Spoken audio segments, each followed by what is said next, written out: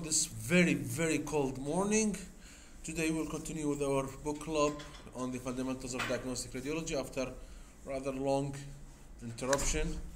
Today we'll continue with Dr. Kamil. He will talk to us about the ultrasonographic features of the genital tract.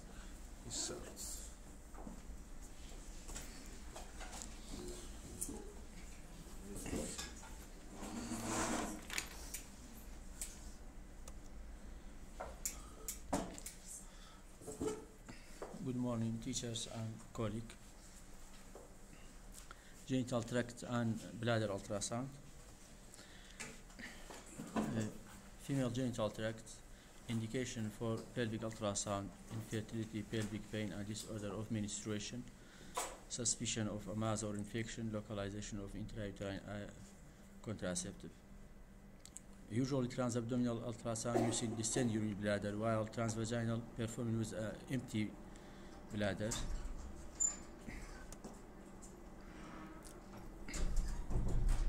The uterus is in post-pubertal women is smoothly contoured and pear-shaped.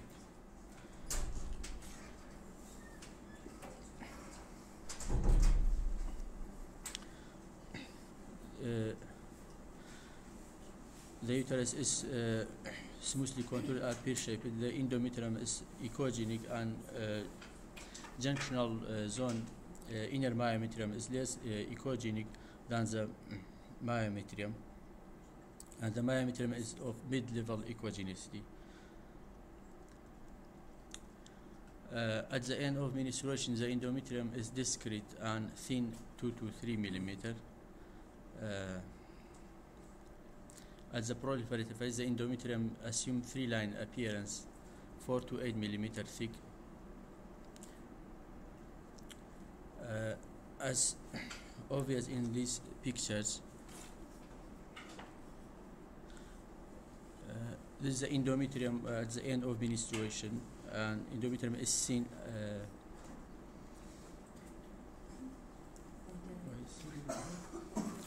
working.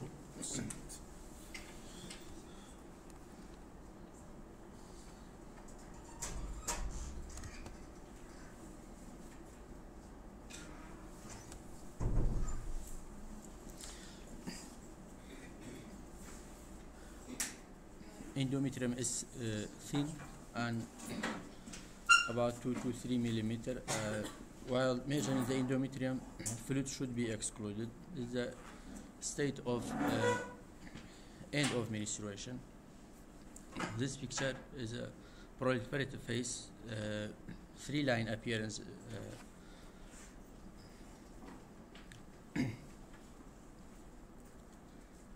While at the secretory phase, the endometrium appear more echogenic and homogeneously echogenic. Leiomyomas, common benign smooth muscle tumor of the myometrium that develop in women of all ages, may be completely within the myometrium, subserosal, submucosal in location. Leiomyomas may be pedunculated, simulating an adnexal mass, but by seeing a vascular supply originating from the myometrium at the region site, it will exclude ovarian origin. Uncomplicated leiomyomas may be isoechoic, hypoechoic, or hyperechoic compared to normal myometrium, while complicated leiomyoma due to hemorrhage, cystic change, or atrophy, fibrosis, calcification. In this image, there is a transvaginal image of the uterus, show a hypoechoic leiomyomas displacing the endometrium and impinging on the uterine cavity. This is the endometrium.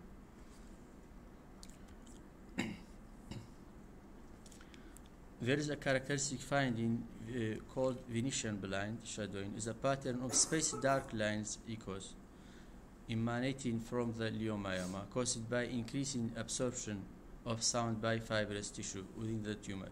This finding useful in differentiation of submucosal leiomyoma from endometrial polyp. Venetian blind هو نوع من البرد، اوكي، يستخدموه بالمكاتب، شوف هذا نادر. this is Venetian blind symbol. Yes. Okay, so it makes these shadows, which is the same as here.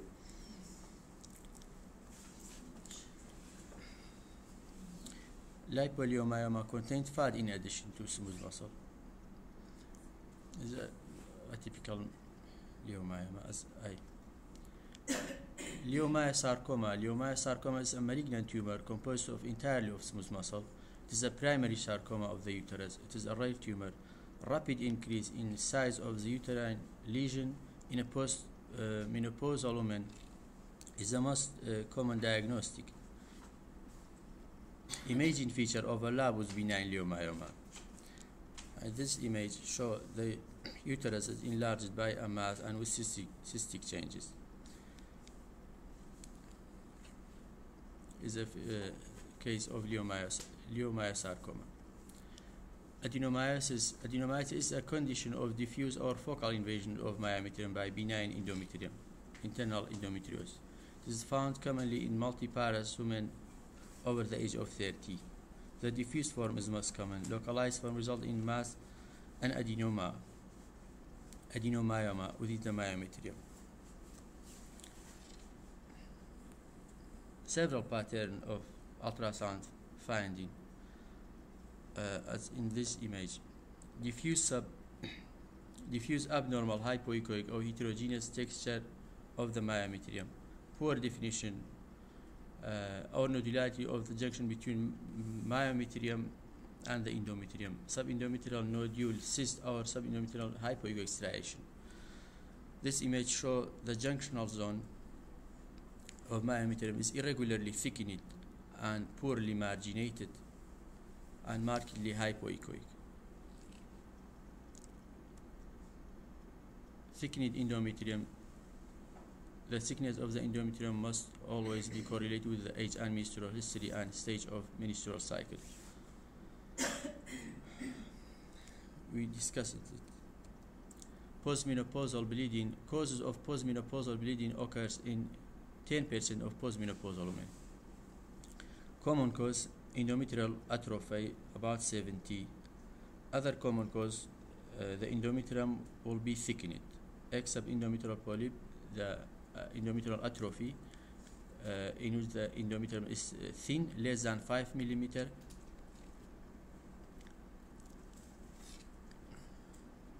This is a case of endometrial atrophy. The endometrium measuring only 2 millimeter in postmenopausal women with a vaginal bleeding. This is the diagnosis of endometrial atrophy as a source of hair bleeding. Biopsy is not necessary due to superficial erosion of the endometrium. The causes of thickening of the endometrium include the following: endometrial carcinoma. As in this case, the endometrial carcinoma, the endometrium is thickened diffusely or as a focal mass, usually more than 15 millimeter in postmenopause. This shows the endometrium is thickened, homogeneous, and there will be vascularity, color flow show blood flow. Other endometrial hyperplasia is caused by an opposite or prolonged estrogen stimulation and is most common in perimenopausal and postmenopausal women. Only biopsy can differentiate endometrial hyperplasia from endometrial cancer. Endometrial polyp is the case of endometrial polyp due to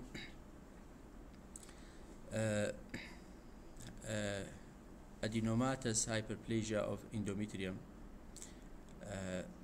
This is a hysterosonography shows the homogeneous mass in the endometrial cavity. Usually the endometrial polyp is homogeneously echogenic and less than 20 millimeter and has a single feeding artery, single feeding vessel.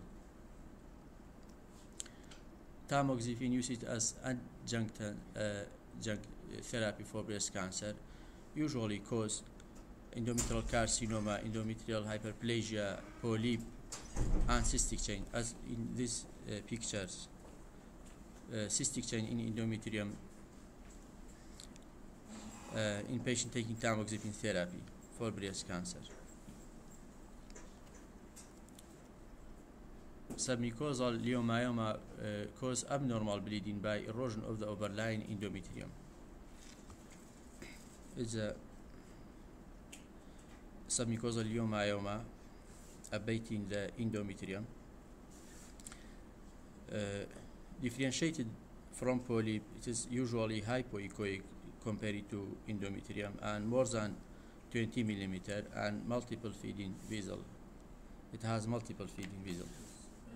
And to differentiate polyps from subendometrial fibroids, sometimes it's a difficult thing to do. We can use sonohysterography is of very much importance in this part, whether it's polyp or subendometrial fibroid. We put a catheter, some maybe even Foley catheter, in the cervix and extend the balloon and inject fluid saline, okay, and under ultrasound observation, and you can see the endometrial cavity distend with, you can see whether there is a polyp or a fibroid. I think it's because of fibroid, because ultrasound with I know, but it's not that easy to differentiate all the time. Sometimes it's easy, sometimes it's not. Nabosiensis, frequently multiple size 2 to 3 millimeter up to 4 cm. They are nearly always asymptomatic due to obstruction of the mucus secreting gland of cervical lining, mucosa.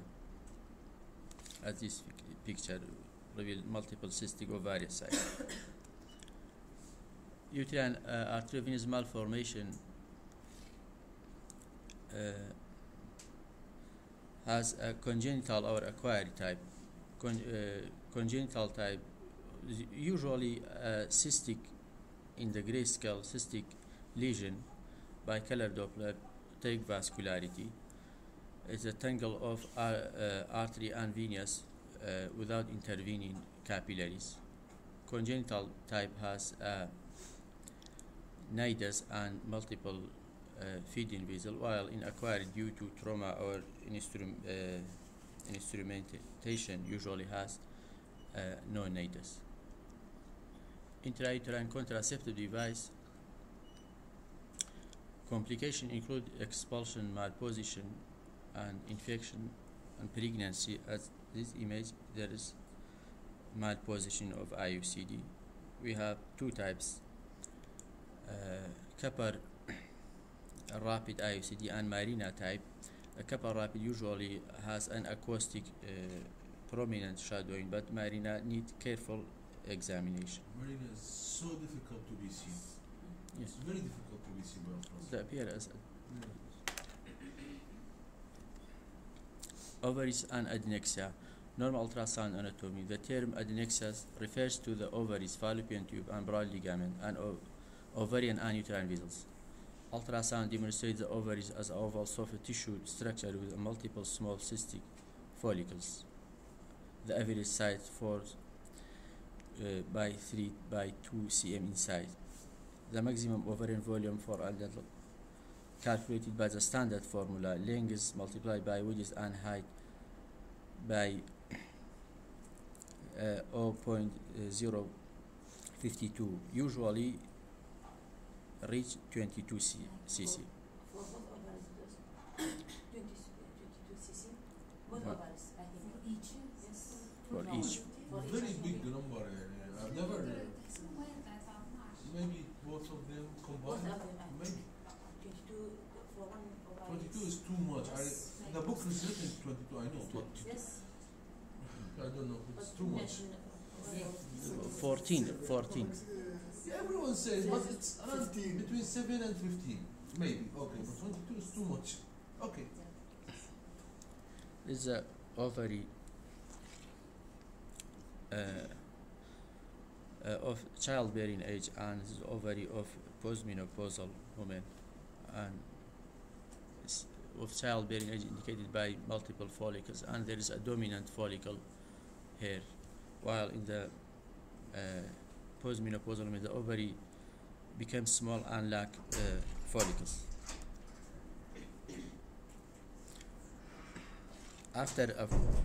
a mature follicle ruptures and release ova, there will be a corpus luteum at its side. Sometimes appear as a part of the ovaries, like a solid or a collapsed cyst and ring of vascularity present.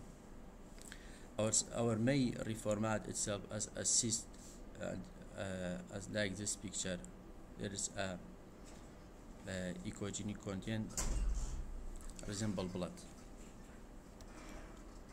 Functional ovarian cyst. If the follicle, our corpus luteum, failed to regress, functional ovarian cyst develop. Less than 30 millimeter regarded as a follicle. More than that is a functional ovarian cyst, identified by anechoic ovarian cyst. On follow-up examination 10 weeks later, the cyst has resolved in this image. Usually follow up it after 2 menstrual cycle. After 2 months, the cyst will disappear. Hemorrhagic ovarian cyst. If corpus luteum cyst or follicles complicated by hemorrhage inside it, hemorrhagic ovarian cyst develop. Ultrasound show a spectrum of finding. The key finding is a cystic mass with internal echo, accentuated through transmission, reflect its nature. Wall thickness is variable. Blood flow in the wall is commonly prominent. Internal echogenicity depends upon the physical state of the hemorrhage. The cyst may appear solid, but color flow show no internal blood vessel. Retracting clot is present. This image, a transverse ultrasound, show a complex internal echogenicity of the hemorrhagic functional cyst. The lacy internal appearance is characteristic of fibrin strand within evolving hemorrhage. These two images show the retracted clot and then dependent portion, and there will be a blood flow in the wall but not in the retracted clot. As a pattern of hemorrhagic ovarian. Inflammatory pelvic inflammatory disease, inflammation of the ovary and fallopian tube. Usually the ovary evolved or surrounded by a mass. Like this picture, the ovary is surrounded by a complex mass. Endometrioma is an occurrence of aberrant functional endometrial tissue outside the uterus. Usually 2 to 3 minute deposit at the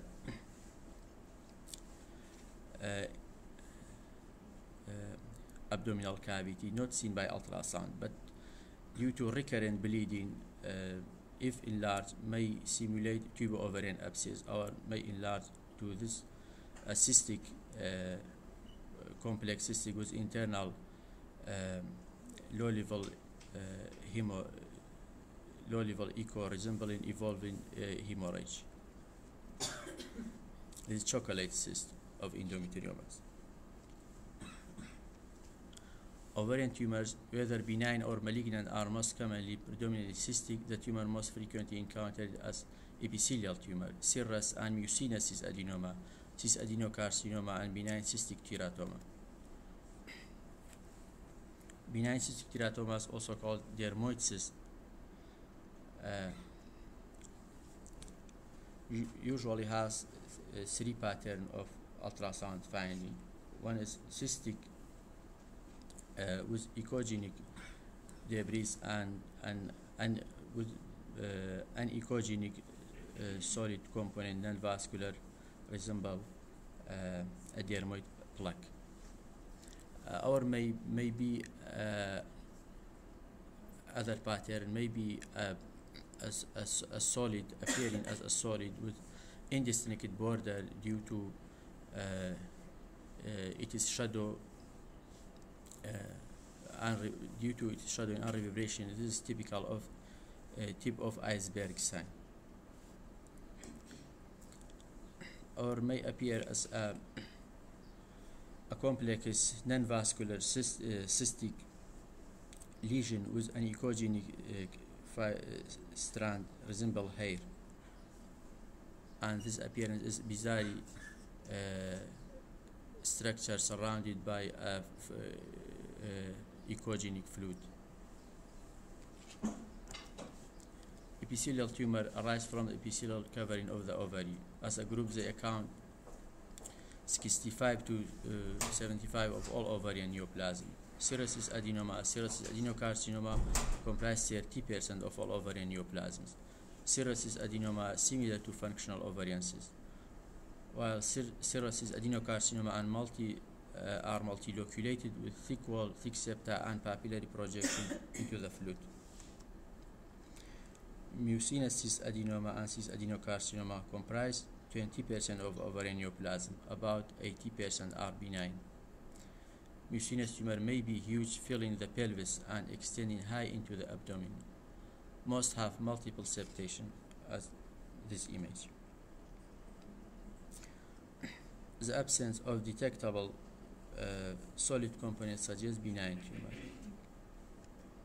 Sign of malignancy: solid in postmenopausal, usually solid tissue within a cystic mass, sizes greater than 10 cm, color flow, demonstration of blood vessel within the papillary projection or septation.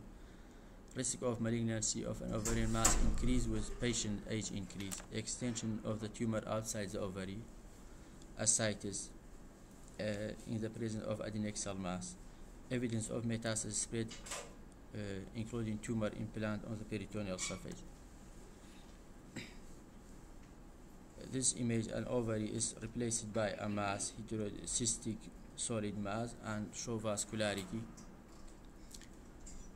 This is highly indicative of ovarian carcinoma. In metastatic ovarian carcinoma, on the peritoneal surface there is a nodule take vascularity, and there is ascites, a small deposit seen on the inner surface of the liver also. Non-ovarian cysts in the pelvis include abscess from appendix or diverticulite, arachal cyst from the bladder, lymphocyte in patient with prior pelvic lymph node dissection, or neural cysts like meningocysts that extend anteriorly from the sacrum. Paraovarian cysts account for 10 to 20 of all adnexal mass. They arise from remnants of the Wolffian duct and are covered by a layer of broad ligament. They have the appearance of simple cysts separate from the ovary. Peritoneal inclusion cyst is a relatively common inflammatory cyst of the peritoneal cavity that result from adhesion that envelope the ovary. The diseased peritoneum unable to absorb the fluid. That's why the fluid is accumulated around the ovary. If we see the ovary surrounded by angulating or loculated fluid, is diagnosed of it. This is a polycystic ovary. The ovary is stroma is echogenic, multiple small follicle arranged peripherally. Hydrocephalus diagnosis is suggested by when the masses appear elongated or tubular rather than spherical or oval. Folds in the dilated fallopian tube may simulate septa in ovarian tumor but are characteristically incomplete in hydrocephalus, like this picture. Adnexal torsion is a result of axial rotation of the ovary and over the fallopian tube about its vascular pedicle. The torsed ovary becomes swollen, hemorrhagic, and often necrotic. The ovarian cyst or mass may serve as a leading point, like this mass, cystic ovarian mass. The ovary lack vascularity. There is prominent vascularity around it. Male genital tract, testis and scrotum.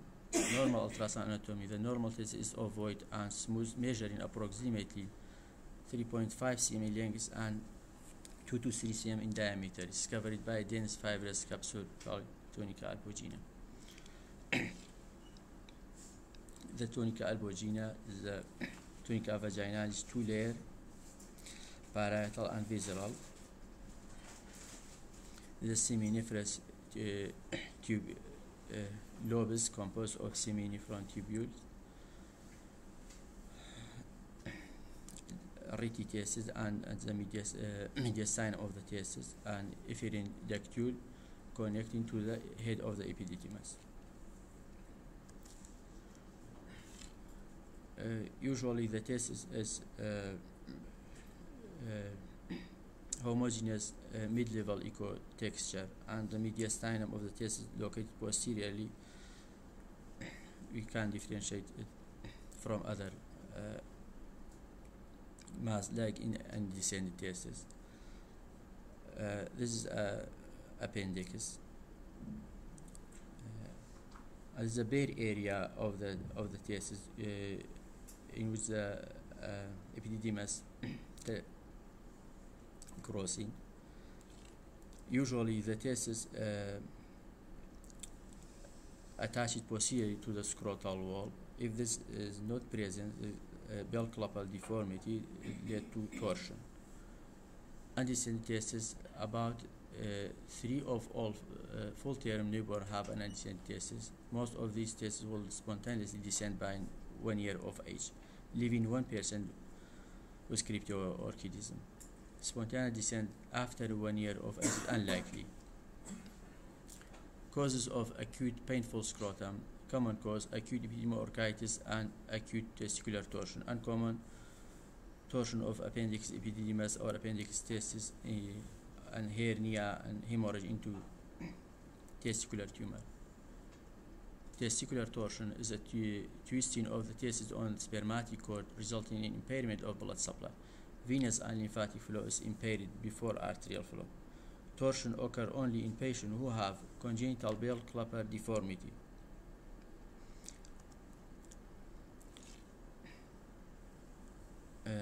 This image, the right testis hypoechoic and enlarged, absence of vascularity, while the left testis is normal. In the case of testicular torsion, there will be increased vascularity around it. Acute epididymoorchitis. Testicular torsion is most common in patients under 20, while acute epididymoorchitis is most common after 20. The normal testis and epididymis with normal vascularity, and there will be vascularity increase, and the testis may appear hypoechoic and accompanying hydrocele.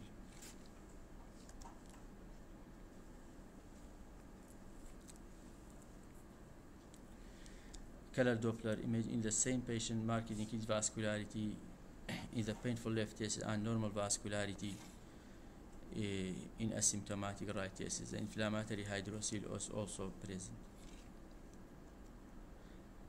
Torsion of appendix testis or appendix epididymis. Common cause of acute scrotal pain in children, mimic testicular torsion. Ultrasound demonstrated enlarged more than 5 mm hypoechoic spherical mass medial or posterior to the epididymal head. Color Doppler show no flow within the mass, but increased flow around the mass. Scrotal mass, we have list of malignant and benign. Differential diagnosis of extratesticular lesion, extrinsic to epididymis, scrotal fluid collection, hydrocele, hematocele, pyocele, varicocele. Epididymal lesion, cyst, spermatocele, epididymal. We will talk about it. Seminomas constitute about 40 of germ cell tumor, less aggressive and are resistant to radiation, sensitive to radiation therapy. Ultrasound demonstrates the tumor to be homogeneous and hypoechoic. This is the tumor, and homogeneously because it's mostly composed of monotonous cellularity. While non-seminomatous tumors include a variety of germ cell malignancies that are more aggressive and more resistant to radiation therapy, most tumors are of mixed cell type, and the tumors appear of cystic and solid and variable appearance. Leukemia and metastasis from other primary tumor are more common than germ cell tumor in patients over the age of 15 years. Involvement of the testes may be diffuse or focal. Tumors are usually of lower echogenicity than the normal parenchyma. The normal testes and the involved testes by lymphoma appear enlarged and hypoechoic. Testicular microlithiasis as diffuse punctate non-echogenic calcification is present and is of no clinical significance, but may it is a benign condition.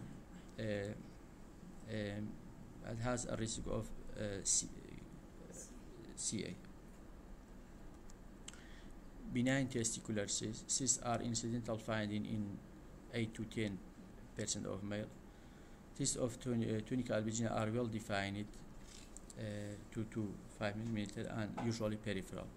This is a benign cyst of testicle. Dilated reticesis may mimic a complex intratesticular mass but lack vascularity. Nearly all cases are associated with abnormality of the epididymal, including like spermatocele epididymal cyst. Orchitis and abscess. Most inflammation of the testes are associated with epididymitis. This is an abscess. It's a cystic lesion with thick fluid content. Testes infarction may result from torsion or trauma. The infarcted appear as a focal low density area or diffuse low density. Low echogenicity. Is it written in the book? I know, it's written wrong. It's CT term. Segmental infarction appears as a wedge-shaped avascular intratesticular lesion, as like this. Trauma and hemorrhage is a setting of trauma. The role of imaging is to detect ruptured testes. Most 90% ruptured testes can be salvaged by surgery performed in the first 72 hours. This is a fractured testis. Its outline distorted and areas of hemorrhage seen. Scrotal fluid collection. Hydrosis is the accumulation of serous fluid between the visceral and parietal layer of the tunica vaginalis. The common cause painless scrotal swelling. Scrotal calculi appear as a mobile echogenic foci that move freely in the space between the layer of tunica vaginalis. Could be related to previous epididymitis, of no clinical significance. Varicocele are dilated serpiginous veins of pampiniform plexus. They occur in the most common correctable cause of male infertility. Acute onset of varicocele in adult male aged 40 years or older may be sign of neoplastic obstruction due to obstruction of vein. Scrotal hernia may contain omentum, small bowel or colon. Omentum in the hernia is echogenic, like in this picture. May contain blood vessel, shown by color Doppler. Bowel in the hernia appears as a tubular mass containing fluid and air bubble, sometimes peristalsis seen. Cystic epididymal lesion. Spermatocele arise from the obstructed efferent ductule at the epididymal head, while epididymal cyst contains serous fluid and may occur anywhere along the course of the epididymis. This is a spermatocele. Fournier gangrene is a rapidly progressive polymicrobial necrotizing fasciitis involving the scrotum and perineum. High mortality rate. is a surgical emergency. Disease of older men with immunocompromised. Gas in the scrotal wall and superficial tissue of the peritoneum are hallmark. The echogenic foci with reverberation artifact due to gas in the soft tissue. Prostate. The major indication for the transrectal ultrasound of the prostate gland is to guide needle biopsy for diagnosis of prostatic cancer. Additional indication for ultrasound, detection of abscess, infertility, examination of posterior urethra. The normal ultrasound anatomy by transabdominal appear as a oval gland at the oval organ at the base of the urinary bladder, while this is a transrectal ultrasound. This is a rectum posterior and the anterior abdominal wall. The part of its anatomy could be, although not differentiated well, but could be differentiated. This is the peripheral zone, the central zone, the fibromuscular stroma. Prostatic carcinoma screening includes digital rectal examination, and serum prostate specific antigen will be elevated. This is the case of enlarged prostate in the partial filling urinary bladder. The prostate enlarged and elevates the base of the urinary bladder, and the vesico-ureteric junction appear as a V-shaped. We see the urinary bladder wall is thickened also. Unfortunately, ultrasound as well as MRI and CT has proven incapable of differentiating malignant from benign prostatic disease. Ultrasound finding associated with prostatic cancer, this indistinct hypoechoic nodule, poorly marginated hypoechoic area, mass effect on the surrounding tissue, asymmetrical enlargement of the prostate, deformation of prostatic contour, heterogeneous area in the homogeneous gland. These features are also non-specific. Benign prostatic hypertrophy is a nodular hypertrophy of the glandular tissue of the transitional zone. Is the image is the peripheral zone, inner gland zone, show enlargement BPH, and there is a small cyst here. Prostatic calcification occurring increasing frequency in older men, not significant. Acute prostatitis is usually caused by E. coli. The gland is swollen and edematous. Prostatic abscess is demonstrated by ultrasound as a focal collection of echogenic fluid in the gland. As like this picture, there is a fluid, thick fluid collection, a transrectal ultrasound. Prostatic cysts. Prostatic cysts are relatively common finding. Utricle and murinal index in median location. Other cysts are peripherally located. Both may be asymptomatic or associated with urinary urgency or obstructive symptom. Cystic degeneration of benign prostatic hypertrophy and retention cysts occur away from the midline. Bladder. The urine-filled bladder is a thin wallet and contain anechoic urine. The normal wall measures 3 mm when bladder is distended, 5 mm when collapsed. Echogenic urine is caused by suspended particulate matter. Causes include concentrated urine with crystalline debris, hematuria, or pyuria. This is the case of cystitis. There is echogenic floating echos with layering fluid.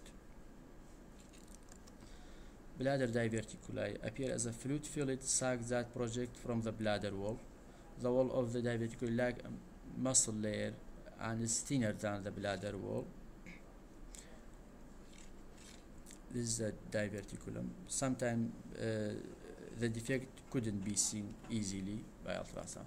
Simple urethrocoel produce small oval fluid-filled mass projected into the bladder lumen.